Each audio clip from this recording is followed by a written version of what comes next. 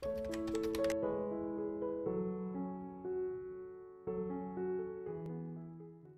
friends, how are you? Welcome back to my channel. If you're new, well, welcome. And just like I promised, we're going to be talking about Bridgerton season 2, just like I did with Bridgerton season 1, and also about the second book in the Bridgerton series, which is The Viscount Who Loved Me.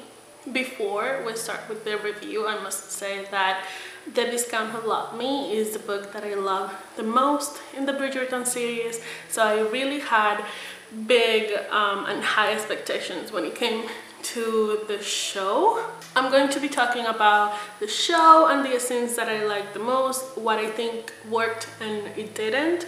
I'm going to be talking also about the book and the differences that you can find in the book and why I think I liked the book better. And also we're going to be talking about how I decided to watch the show so it wasn't a complete disappointment for me. So let's talk about the show first. In the show we are introduced to Kate and Edwina Sharma, as well as their mom, which is Lady Mary, and it is the same in the book. The only thing that changes is that the Sharma family they didn't come to England, or they are not trying to get Edwina married just because they need the money from Lady Mary's parents. So that is a basic difference. It didn't bother me that much. I do not think that I'm going to be talking about the big differences like the Queen of England in the book. There's no such thing. I talk about that in the first video that I did for this series, talking about Bridgerton season 1 and the first book, that you can eye. So I'm not going to be spending much time talking about that because those are the differences that everyone knows. But alas, in the show I really liked all of the scenes where Anthony and Kate, they were alone, or they were acting only with each other and not with other people. They got all of the important scenes from the book inside of the show. For example, the the game, cricket. I really enjoyed that. Is it cricket? Is it Palma something? I do not know the name. I will put it right here when I'm editing the video. I really enjoyed that scene. I think it was pretty playful, and I really enjoyed that because I got to see Anthony like laugh with Kate as well, and I really enjoyed that.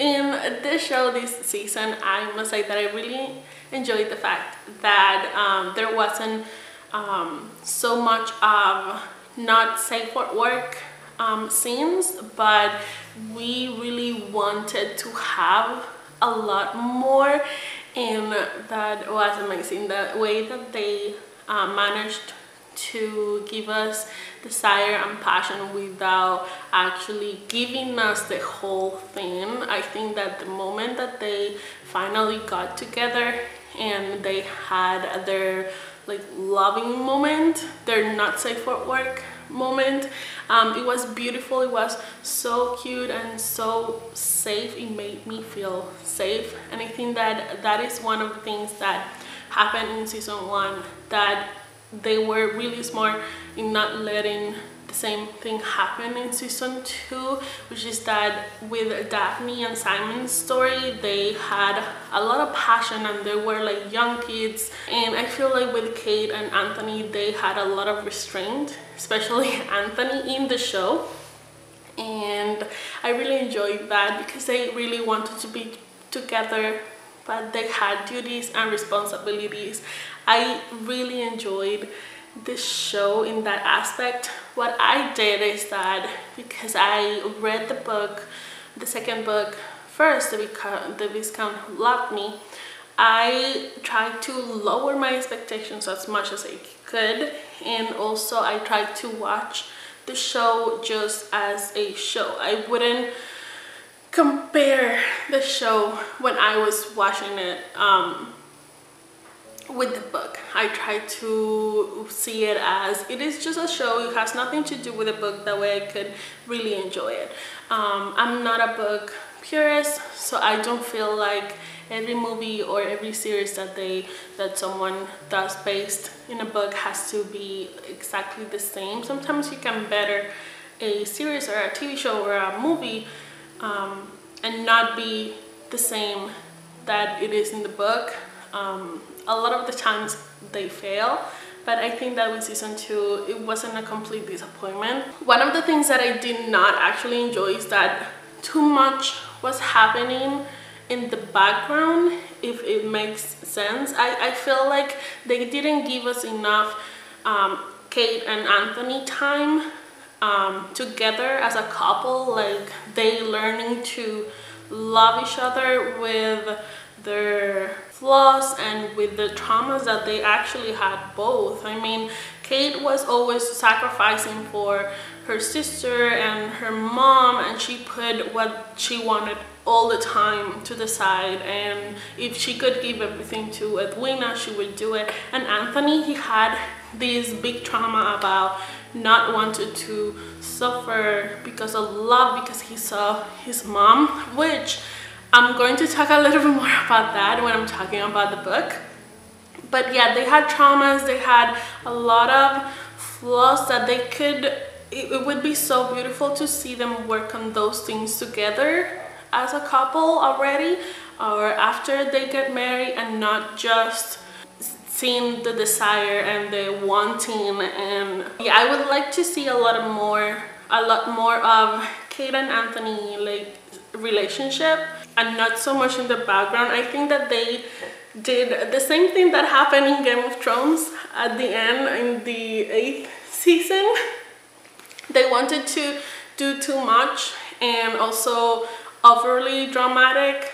There's no need, their relationship. And I think that the season 2 of Bridgerton had so much to give, and it was amazing. I really loved it. I have watched the second season like 4 times already, and my boyfriend is watching it as well, so 5th time that I'm going to watch it because I loved it.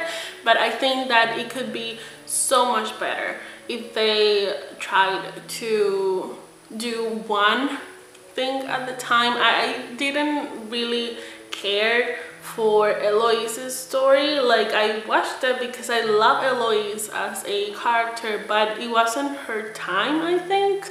I didn't really care for her obsessing over Lady Whistledown. I did like when she had that interaction with the Queen, but I don't know, it was kind of like more concentrated on how Anthony and Kate relationship was doing and the love triangle between Kate, her sister, and Anthony, which I must add, if I dare, I do not think that the pinnacle of the love triangle is Anthony. I think is Kate, just because Kate is the one that had to decide between the love for her sister, which she is always sacrificing for, and the love for Anthony, or doing something for herself. Anthony really didn't have that love triangle because he was never ever interested on Edwina.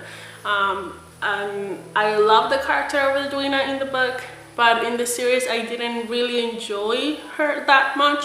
I feel like she just wanted to be her own person, which is okay, but when it came to Anthony, she only wanted to be a Viscountess. That's it. She just wanted to have that life, and she says that on one of the scenes. So I didn't really enjoy it that much, that character in that series. I did like it that the light shined a little bit more on her character, because in the book she kind of is left in the dark for a long while, and she's just like one of the supporting characters, but on the show she's more of a main character. I really liked that. It's just that I do not think that, I don't know, maybe she wasn't herself, she wasn't her own person, so she needed to learn how to be her own person, and maybe she wanted the life with Anthony because she was mirroring what her sister wanted. I do apologize, my camera kind of doesn't like me today, so it turned off and I had to charge it and all of that. Well, Let's continue talking about the book. So this is a copy of the book that I have. I love it. It is amazing, and like I said, this is my favorite book of the whole Bridgerton series, just because of Anthony and Kate's relationship.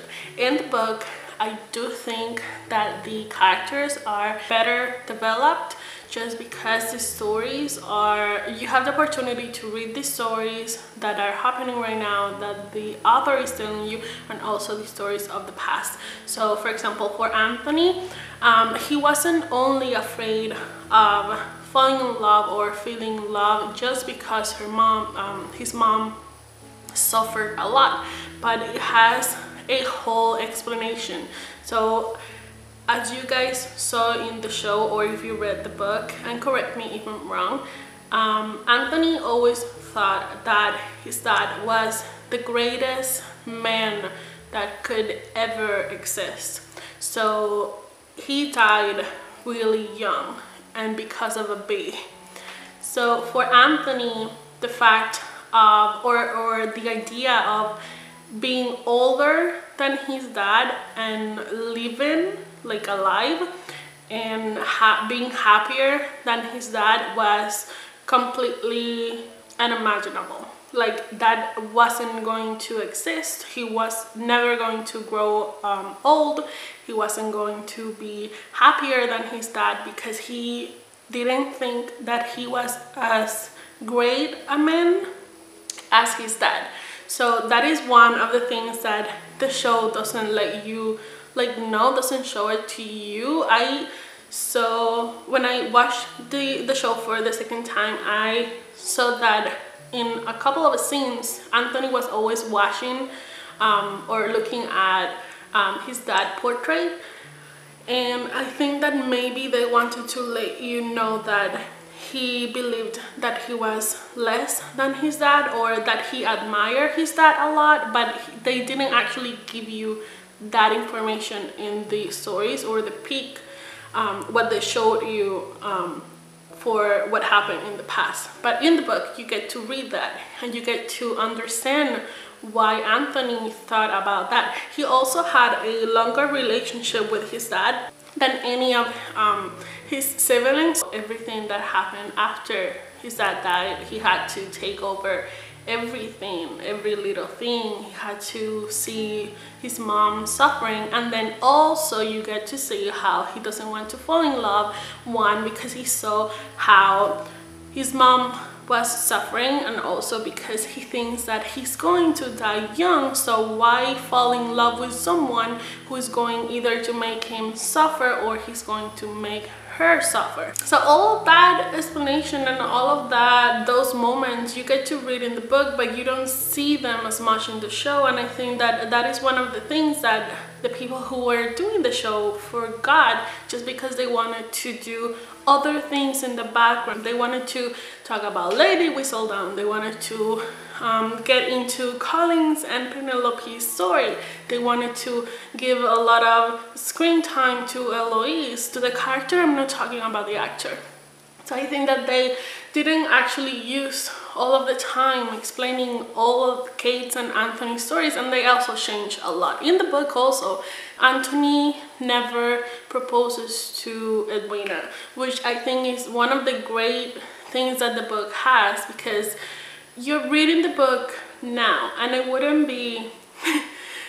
marry someone who wanted to marry my sister, who proposed to her. Am I crazy?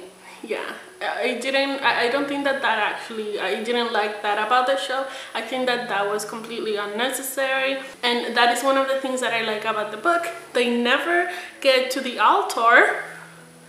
What? No, they never get to the altar. He never proposes to Edwina. Edwina never gets angry at Kate and Anthony because she's in love with Anthony, because she says so in the show. Like, no, never.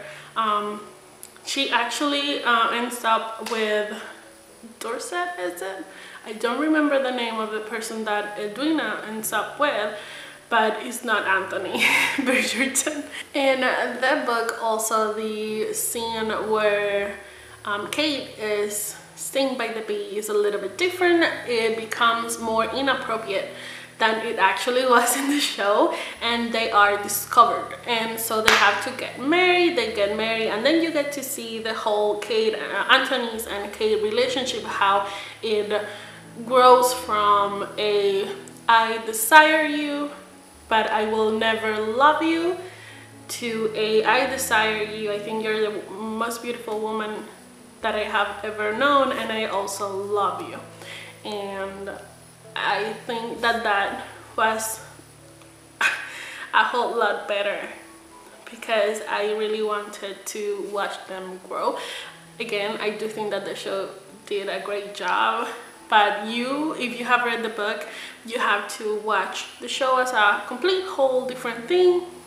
And it's just a show that seems to be like the book, but it's not based on the book, even though it has a lot of things that happen in the book. So I'm really happy about that. They actually put a lot of scenes that I really loved into the show, which, thank you, I'm grateful about that.